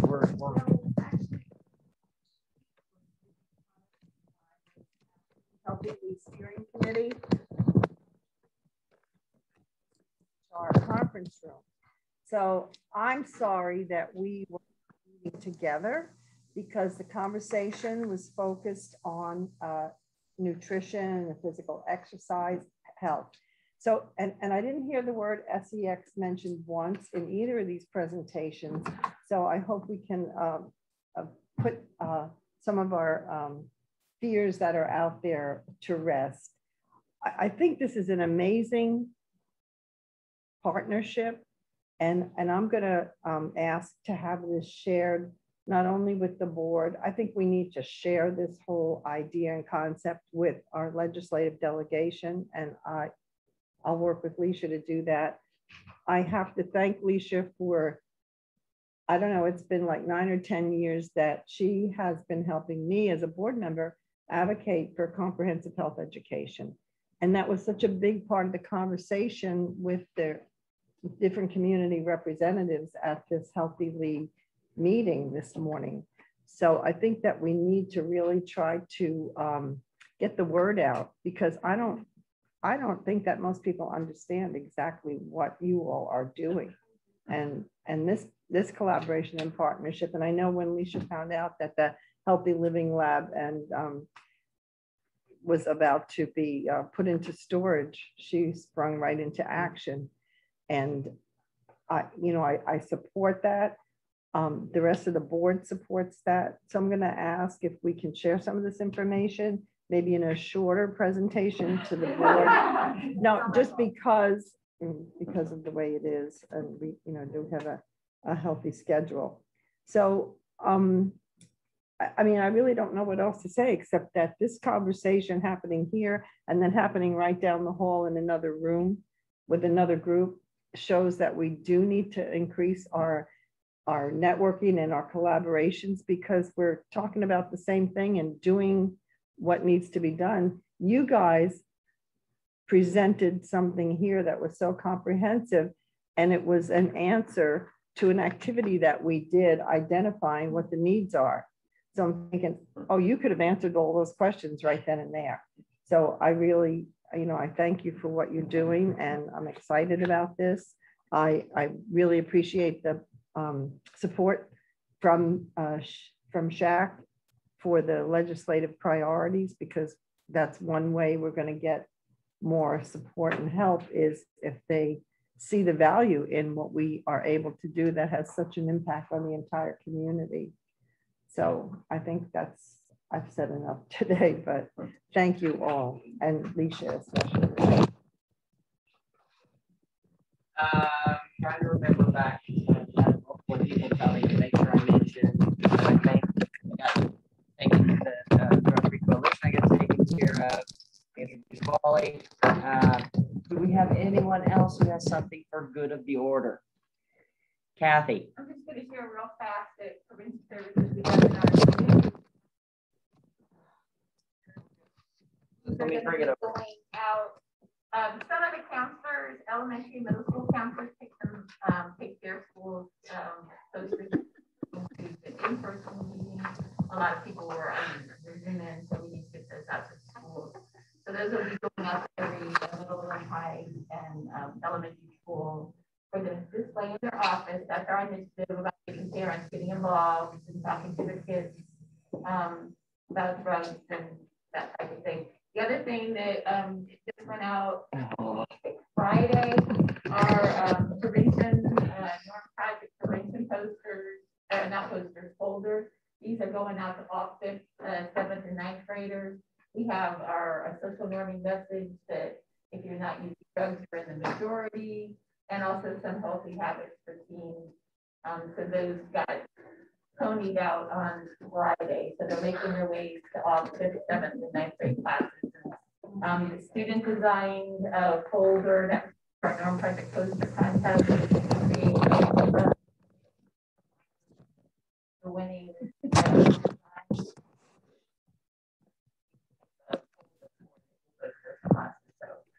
I'm getting a little stuff out to the schools and then the students can as best we can. So that's it. Amy? I'm just trying to get the word out as much as possible. I know that we present today meeting and it's going out to the executive committee, but we are bringing peanut butter back to the district. Yeah. We have been peanut free kitchens. What we're bringing back is individually wrapped Uncrustables. So as long as there'll be peanut butter smeared all over the kitchen. I don't believe there's any store right now that does not allow peanut butter to be brought in from home in packed lunches. But again, with the supply chain being broken, with there's a shortage on beef, chicken, pork, we can get the peanut butter. We have a meeting with Charles Bradley and you, I think November 30th, to get an allergy management plan in place. Again, there's 9 top allergens right now. We're not banning them all. There's no reason now. I know peanuts have that stigma from a long time ago, but there's 9 now. If we banned them all, we basically have no menu. So peanut butter in January will be back in our schools. Okay. And there's a lot of fear, and we have a lot of research, and I know that some regulators are like, no, absolutely not. And we're like, hold up. No, so there is some fear, And I know it really hasn't, we haven't been had to pay close attention to it before, to the students coming through the lines, but we're going to do everything on our end. We just want everyone to know about this and kind of get ready to be on board with this. Excellent. Anything else for good of the cause, or possibly from those of you that are Zooming? I didn't see any questions. I don't think I missed any questions that came in. We did run over. I apologize. This was a technical challenge for us today, but I can promise it's not going to get any better. Yeah. Well, I'm gonna ask that we get put into a room that the laptop that the Zoom is going through is also the laptop that controls this, because this is a computer lab. It's been so anyway, but we managed to get it done, and I thank everybody for coming. We will be having our next meeting on February 10th, which will also be a face-to-face meeting. But if it's scheduled in this room, don't be surprised if you don't get an email saying the meeting location has been moved. But we will see what we can do. So again, thanks everybody for coming. Those of you that thank you so much, and everybody have a great day. Thank you. And if we do it in this room.